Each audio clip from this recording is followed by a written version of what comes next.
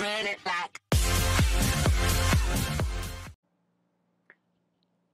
so welcome to the first video in a new series.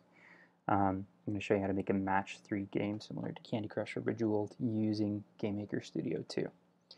And this is going to be kind of a part 0, where I just kind of make my art assets and show you how I made them using free resources that you yourself can use. So I'm on www.piscalapp.com. I'll include the link in the description. And I just created a new pixel here. What I want to do first is make sure that my canvas is the size I want it to be. Right now I want my canvas to be 32 by 32. And I'm going to create just like a box for the outline of where each of the grids are going to be. So I'm going to use my rectangle tool. Using black, I'm just going to come up here and I will fill this in.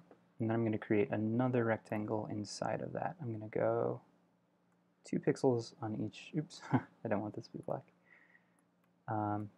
Let's make this like a cool gray. I'm going to go 2 pixels down on each side, and then just go over here, and I'm going to fill this in. I'm going to then use, by default, Piscal has your right mouse click be transparent. So I'm going to go to my vertical, and I'm just going to give this a little bit of an edge. And I'm doing that just so it appears a little curved. So you can kind of see how this looks over here. That's the first thing I'm going to do. I'm going to add a new frame. And by default, Piscal tries to animate it, so I'm just going to pull that down to 0. Now my box here starts 1, 2, 3, 1, 2, 3. So I'm going to make a circle that kind of matches that. So I'm going to use my circle tool. Here's 1, 2, 3, 2, 3. And I'm going to go down. So here's the very edge. 2, 3, 2, 3. And I fill this in. I'm also going to change the color here. So I'm going to try to choose colors that I generally like. I'm going to try and choose 7 of them. I'm going to go in the reds here. Choose kind of get a little bit more orangey. 2 orange, there we go. That's good. I'll make that one, and then I'm going to duplicate this, and I'm going to go for an orangey color. Kind of watching my color down there.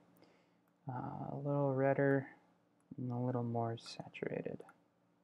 Alright, duplicate this again, and this time I'm going to go for a yellow color. Duplicate this again. I'll go for green. Duplicate that again. I'll go for kind of a tealy blue. Duplicate that again. And this time I'm going to go for like a purple. There we go. So that's what, 1, 2, 3, 4, 5, 6. Create another one that is purely black. Well, actually, maybe not black, maybe like gray. Dark gray. That won't really stand out across our background. Let's make it darker than that. And there we go. And then we'll make one more that's white. So on this one, maybe not entirely white, maybe a little bit of off-white. Up here. There we go. That's pretty good. Okay, so now GameMaker has a sprite editor built into it, so I can just save this as a sprite sheet. It doesn't treat a sprite sheet the same way that Unity does, so it's not such a big deal to do that. So I'm going to go to my export here, and I'm going to save this as a PNG sprite sheet. I want this to just be 1 column though, so if I do 9 columns, 1 row, and now I'm just going to download that.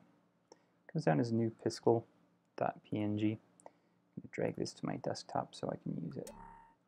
Alright, I'm going to rename this, let's call this match 3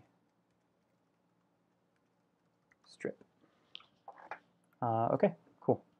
So there we go. There's our art that we're going to be using for our Match 3 game in GameMaker Studio 2. Have a great day.